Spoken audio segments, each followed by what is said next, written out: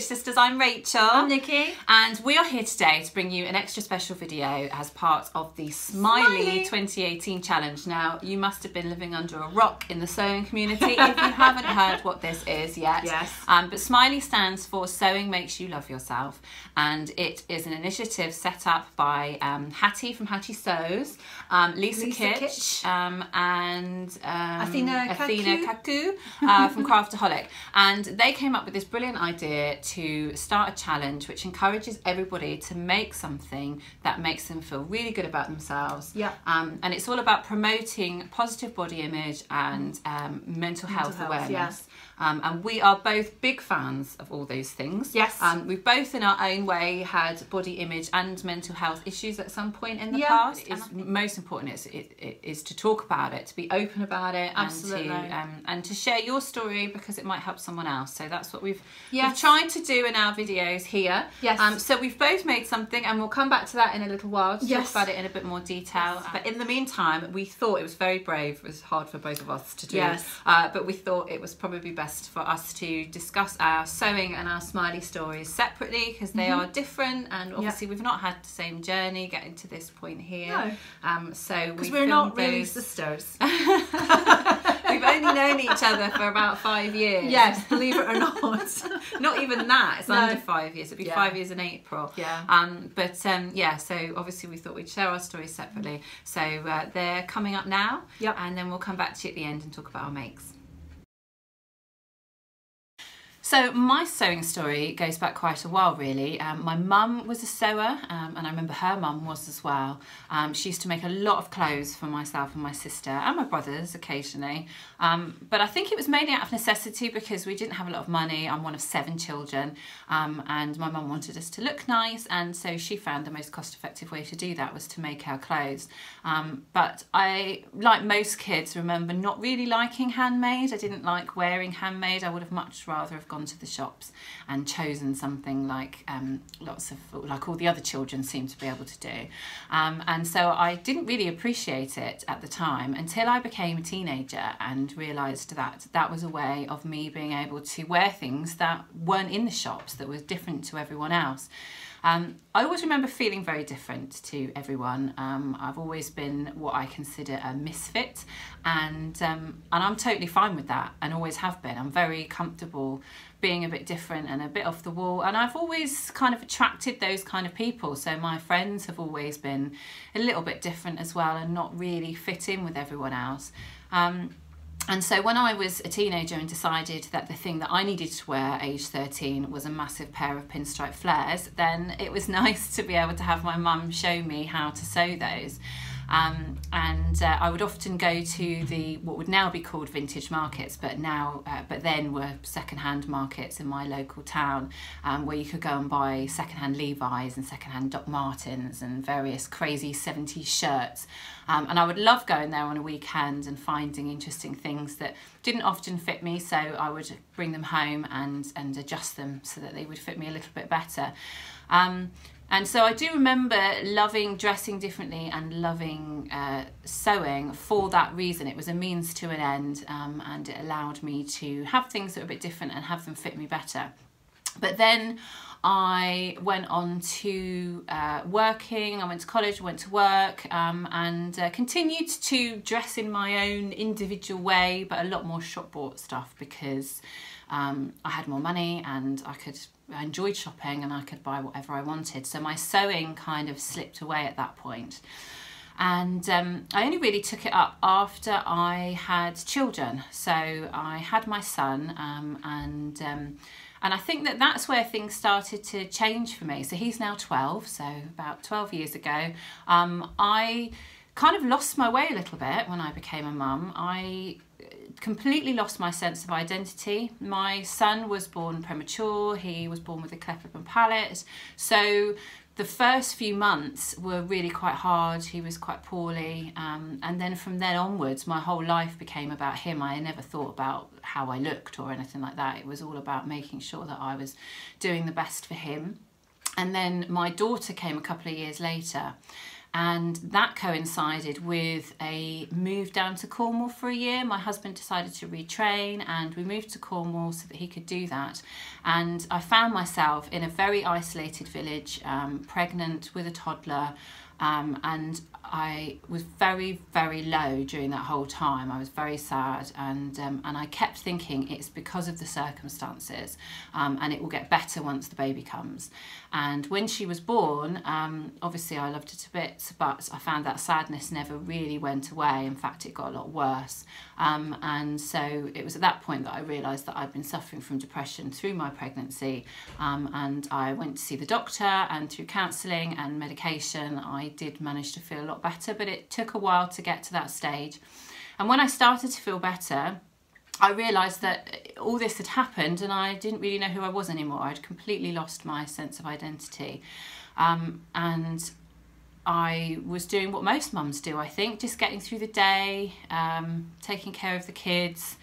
How I looked and how I felt about myself seemed so far down my list of priorities that it wasn't really important.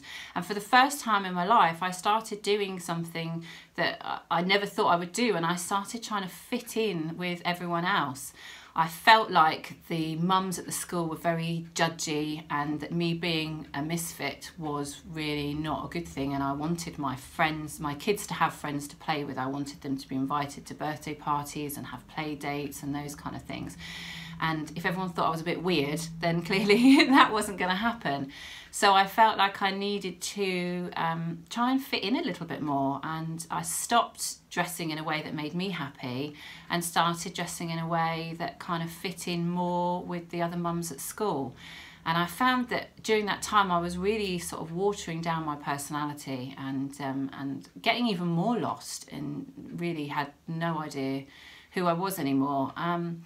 And then I decided, it was one day I was shopping. I used to spend a lot of time in charity shops, as I always have, and I found a book about 50s fashion, and I was flicking through this book and looking at all these very glamorous silhouettes and thinking about how beautiful all of these ladies looked. And I thought to myself, do you know, I think I might give that a go. I think with my new curvier proportions since becoming a mum, that would suit my shape. And so I decided to have a go at making a big poofy 1950s dress. And I got my mother-in-law to help me because my sewing skills were a little bit rusty, and so she sort of helped me find my way through buying the fabric and making my first dress in many, many years. And I loved it. I loved how it made me feel, and I really got into that whole vintage look, both dressing and the way I styled my house and the way I styled my hair and my makeup. And I felt like it gave me a little bit back that sense of identity that I had lost. But then I realised that what it was doing was giving me very safe parameters in which to be myself. So I felt like there were rules for the vintage sort of aesthetic that if I followed, then I got to look a bit different and feel a bit different, but it was not really expressing myself as an individual. It was more trying to recreate an alternative look. And over the last couple of years, the last sort of 4 years now it's been, that Nikki and I have been running the Sodbury Sewing School, I've been lucky enough to immerse myself completely in sewing and to do nothing but sewing. It's my job, it's my hobby, and it gives me such a nice outlet, such an important creative outlet, that it's allowed me to spend so much time thinking about what I want to make and trying different things in different styles. And I've realised that that's a really important part of my mental health, that I need to have a creative outlet. I need to have a way to express myself creatively, to feel good about myself. But I've also found that how I dress also has a big impact on how I feel about myself, and that it is really important to me to feel good in the clothes that I wear, because otherwise I feel like I'm a reduced version of myself on the days when I'm wearing something that doesn't make me feel good. And knowing that's important is one thing, and giving myself the opportunity to spend that time making those things and trying to you know, bolster my self-esteem in that way is one thing. But I've also found that in the last couple of years, I've really fallen into a trap of, which I think lots of us do, of judging myself a little bit too harshly, and having the skills to sew doesn't necessarily make that any better. I think in some ways it can make it worse, because I can create whatever I want to, but I feel like I've been restricting that based on what I feel like I should be wearing, whether that's because of my body shape or whether that's because of my age. But I'm often saying, oh, I couldn't wear that, I'm too old, or I couldn't wear that, I'm too fat, or, you know, I couldn't wear that because that's what the kids wear, and I'd look like I was trying too hard. And I think that's a really dangerous situation to get in, because it's such a waste of this amazing creative outlet that I have and these skills that I have. And there are lots of people that would love to be able to create whatever looks they wanted, and restricting that by telling myself I'm a pear shape, so I shouldn't wear that cut, I think is really sad. So it's actually one of my resolutions for this year, is to try and silence all those little voices in my head that tell me that you can't wear that. And instead to try and use my sewing to express myself in any way I want to, and to go back to that freedom that I had as a teenager, to be that misfit, to not follow what everybody else is doing, to think about what makes me feel good. And I read a really interesting article actually, which I definitely recommend, by Anushka Rees, who is the author of The Curated Closet, which I read over the Christmas period. And she talks about why body shapes can be really dangerous, and about how if we're too busy trying to create looks that are flattering on our body shapes, then we're really reducing our ability to be creative. We're restricting ourselves to certain styles or certain looks. When opening all that up and allowing yourself to create anything that you want is much more freeing. And I think that whilst a certain cut might make you look a little bit slimmer, wearing something that you genuinely love can make you stand a little bit taller and walk with so much more confidence. And I think that that's so much more attractive than whether you've got a bit of a tummy that you've managed to hide, or whether you've just left it out, you know, on display. It doesn't really matter, as long as you feel good about yourself. And I think that's one thing. It's taken a long time, but I think that's one thing that sewing has finally taught me, is that those skills can be put to much better use by giving myself the freedom to express myself in any way I want to, and not letting the sort of general public perception of what is attractive at the moment affect my decision in any way. Hi, it's Nikki, and this is my sewing story. Thank you to Rachel for doing her one. And it's a bit weird. I am just a bit nervous because I'm not normally on the camera by myself. So if I am a bit fidgety, then that's why. But just starting with talking to you about my sewing story, why I started sewing and when I started sewing. I'm quite late to the game. I've done lots and lots of crafts. I was one of those people who jumped around through different things. I've done pottery and photography and jewellery making and all sorts. And I think I was looking for the right thing for me. And it wasn't until I decided I wanted to make a quilt. So I started hand sewing and loved it completely. But it was too slow, so I wanted to buy a sewing machine. And my friend very kindly showed me how to use it, and I started quilting. And I absolutely loved it, and it was so all-encompassing in those beginning months that it was everything I wanted to do. I was doing it all the time, teaching myself and buying lots of books and sort of doing it all by myself, and I loved it. And I ended up doing it as a business and selling bits and pieces in fairs and shops and things like that. But I felt as if I couldn't do dressmaking. I felt as if it was too complex for me, and I didn't have anyone to show me until I met Rachel, and she moved in opposite us, and we became friends, and we started dressmaking together, and that was wonderful, and this opened up a whole new range of different things for me. But this was all about my boys are 10, so I've got twin 10-year-olds, and I started sewing probably when they were about 1, so it's maybe only 9 years, but I'm that kind of person. I'm in 100% when it's something that I love. And so it's now my business and it's my hobby and it's all I ever think about, and Rich will tell you it's all I ever talk about. So it is everything to me, and it has given me such a lot of focus in my life, and it's given me a job and something as a business as well, which is part of the reason why I love it, because I can use all my skills with it. So the Smiley Challenge was appealed to Rachel and I, but particularly me because of the mental health side of it. And I don't know anyone who hasn't suffered with some kind of mental health, whether it's been serious enough to be diagnosed and to have medication to help it, but I think it happens to everyone.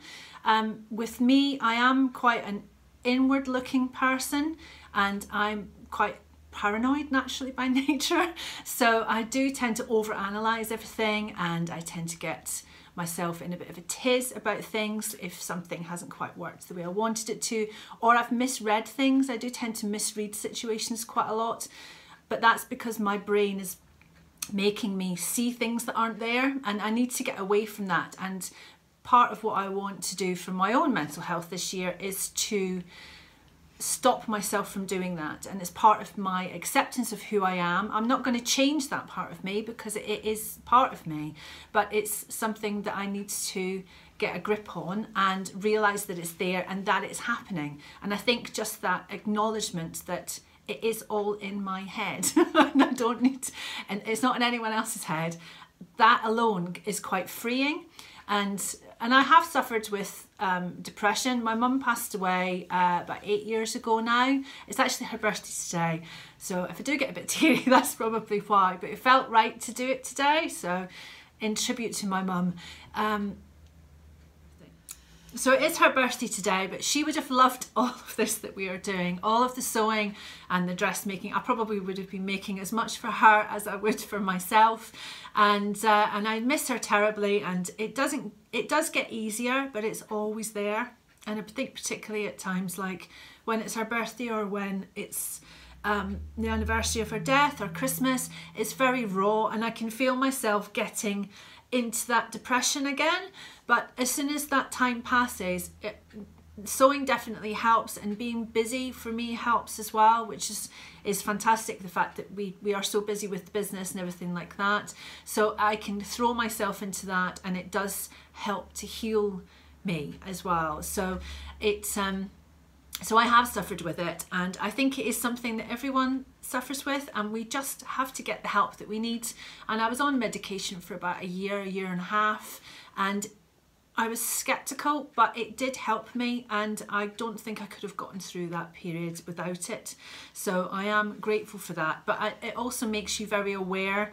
It makes me very aware that there is a point that I can get to, and if I get to that point, then I need help. And I think it's something about admitting that to yourself and to everyone around you as well, being open and being you know, talking to your partner or talking to your friends and letting them reassure you that everything is fine, and that, you know, especially with me, with having my paranoid personality, it can get overwhelming sometimes. And Rachel will tell you that more than anyone, that you know, I can be upset about something that's happened 3 months ago that she's completely forgotten about. So I just have to let it go sometimes, and I'm trying to be more accepting of that part of my personality. And about body image, sorry, I'm just regaining my control.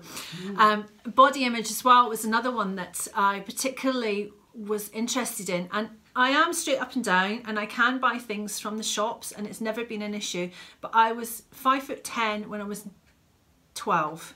So when I left primary school, I was taller than every child and every teacher in the school. And to this day, and I'm 46 now, I do still feel like the BFG. I feel like a big giant in a normal world. And even though now at 5'10", I didn't grow any more after that, but at 5'10" now is not tall, but I still feel like a big gangling huge person, and that's something I have to fight with all the time. And I see myself, it's not body dysmorphia, but I just feel like I've got massive shoulders and massive feet, and I'm taller than everyone else, and that's not the case. And I think that's something that sewing has helped me sort of regain control of my own body image and try and give me confidence and give me things to wear that make me feel fabulous. So, and I think more than the things in the shops have as well, because I can convey my own personality much more than what Next or Marks and Spencer's think I should be wearing. And a lot of the time, because I am long limbed, it doesn't quite fit me right and things like that. So I can take all of that into account and things just feel better and I feel more me in my own clothes. So it is something that has, and it's given me a lot of confidence as well. I can suffer with my own self-confidence as well. It's all part of my internal workings, and I think it does help if you feel good when you leave the house or when you put your clothes on in the morning. If that gives you a little boost, sometimes it's just that little kick that you need to get on with the rest of the day and to make the rest of the day good. So you start off with a smile and the rest of the day will follow suit. So that's the way I sort of look at it. And I've just started my dressmaking journey. I know there's a lot more to come and I'm very, very excited about it. And I can't wait to see where it goes. So that was our stories, and we thought it would be interesting for you as well to hear our joint story, because obviously what we've just said is things that before we actually met. So we met 5 years ago when Rachel moved into the village, and we soon realised on the walk to school, walking the children to school together, that we both sewed. So I was quilting and doing general crafts and you were doing dressmaking, and we decided to do some sewing together, which was lovely because it can be quite a solitary thing when you're sewing and you don't know anyone else who sews. So we started sewing together and drinking lots of coffee. Yes, we definitely recommend that if you are a solitary sewer, find yourself a sewing buddy. I know that sounds really stitch sister. Yeah, find yourself a stitch sister, because I know it seems really scary to start off with, but the sewing community on social media just amazing. Is just brilliant, and you will find someone in your area who likes to sew, and it's nerve-wracking that first time, but just you've got so much in common together. Yeah. You know, even if you just end up talking about fabrics and patterns, that could be 4 hours before you even come up for air. But if it really isn't convenient, because some people really don't live anywhere near anyone else that sews, and if you really do find it difficult to meet people in real life, then again, just having that chat with someone online is brilliant. And sharing your makes online definitely helps. Yes, so if you don't sew and share stuff on social media yet, then we would definitely recommend it, because people don't shoot you down. They're very supportive, regardless of your level of sewing and your ability. Everyone's very supportive, and it will definitely give you a little boost. Absolutely. But we found that more than anything, haven't we, in our classes? So we started the sewing school together, and I didn't expect it still to be running. No. After I didn't expect it to be running at all. So because it was your sort of idea and everything, and I just wanted to teach. I'd had people ask me, and I didn't want to do it on my own. I was a bit scared, so I thought I'd do it with see me. if Nikki would teach with me. But that's very much what we went into it thinking, is that we were teaching people how to sew, how to use a sewing machine, how to read a sewing pattern. Basic but stuff. It's been so much more than that. And I think that's why it's relevant to the Smiley Challenge, is because what we have found is that sewing and coming to classes, but sewing in general, helps people in so many more ways. So we've had so many people say to us after they've been coming for a while, you didn't know this, but when I started sewing with you, I was battling depression, or my mum had just passed away, or I was out of work and having a really tough time. And I can't tell you how much sewing has helped me. Yes. And I think it's because it gives you this great sense of achievement, doesn't it? It makes you feel like whatever your day job is, whatever else you've got going on in your life, you've achieved something. Absolutely. And it's wearable. Yes. And it's usable. It doesn't have to be dressmaking, it can be anything. It doesn't matter. Yeah, absolutely. But it's a beautiful thing, and you've done it. You've done it yourself. But also what we do find, we get a lot of teachers, and we get a lot of nurses, and we get a lot of people in very stressful jobs. Yeah. And so coming to do something with class, they're coming out of the house, they're meeting other people, they're chatting, they're being social, they're forgetting about the stress that they're going through with their job or whatever whatever in their life, and they just concentrate on making this bag or making this top. And it is such a heart-lifting thing to be in a room with other people who all love the same thing as you. And you know, it's like you're in a little gang, and it's wonderful. And we just feel like the luckiest people in the world that we get to see that all the time. We get to share that with people, and we get to see them be so proud of themselves when they've achieved something that they never thought they would be able to do. And it's just one of those things that it's quite simple, really. Sewing is very accessible. I'm not saying that sewing is easy. I'm saying, you know, it can be, you can take baby steps and still feel like you're really achieving something.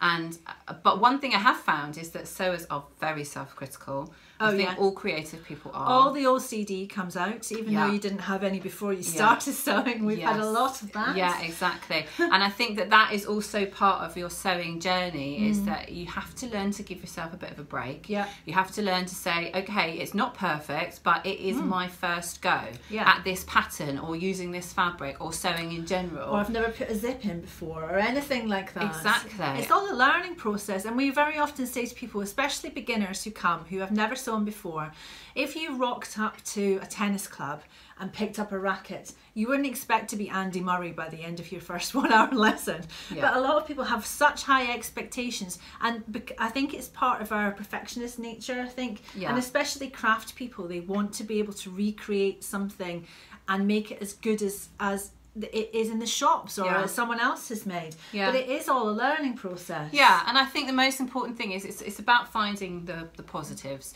It's about forcing yourself, training yourself to just look at the positives. And I think that works just as much for body image as well. So in my story I mentioned a little bit about how I often tell myself that, or have been guilty of telling myself in the past, that I'm too old or I'm too fat to wear something.